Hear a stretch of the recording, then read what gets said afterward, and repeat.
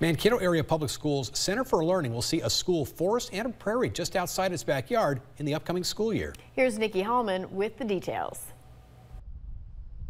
It's exciting to have it here. The outdoors are great for playing, but they are also great for learning. Children ages infant to 5 will soon get a peek into outdoor education. You know, we're connecting families to nature. You know, it's a peaceful area. The school board recently approved plans for a forest and prairie site. The next step is to register as an official school forest. In the meantime, staff have connected with prairie enthusiasts and a DNR forester to help with the planning. To think about how we can use our outdoor environments to cover all those core academic areas, encourage exploration and creativity, and just spend more time outside. Gog said as the kids will be learning about trees, shrubs, plants, flowers, and more, that it will be a great addition to the Learning Center.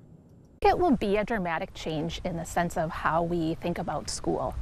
The school is working with the DNR to get maple and oak seedlings for the forest, while the prairie will be a pollinator garden space for families to enjoy.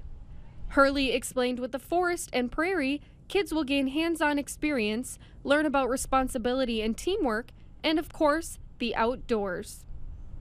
They're going to be learning about the environment, the plants, the trees, the animals, the wildlife. Kids will participate in planting, while families will be invited to help when the fall and spring season begins.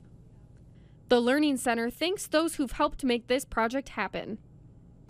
The community support with this, especially the DNR and prairie enthusiasts, and our maintenance and facilities department. In Mankato, Nikki Hallman, KEYC News Now.